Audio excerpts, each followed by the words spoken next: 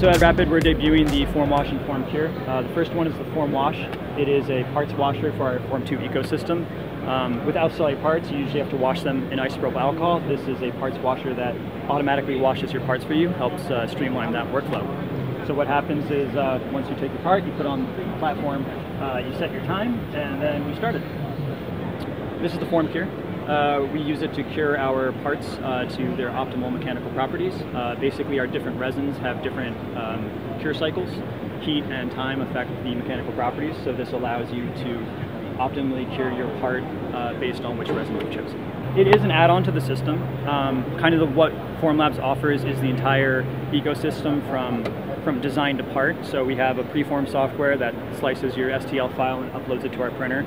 We offer a whole range of different materials, different mechanical properties for a whole slew of different industries and the printer. And now with the Form Wash and the Form Cure, we're completing that ecosystem with a user-friendly, very hands-off way to cure and wash your parts. We are taking pre-orders on them right now. They will be shipping in September. The Form Wash will be $4.99 and the Form Cure will be $6.99. These parts were given us through a man named Lyman Connor. He runs a company called Handsmith. So he builds his own custom prosthetics, and by having a Form Wash and Form Cure, they are more able to rapidly wash and cure parts and get them to a state where they have the best mechanical properties. This is out of our tough resin. So this table is showing off some of the specialty resins we offer in regards to some of the molds and jigs that a lot of people manufacturing need to make.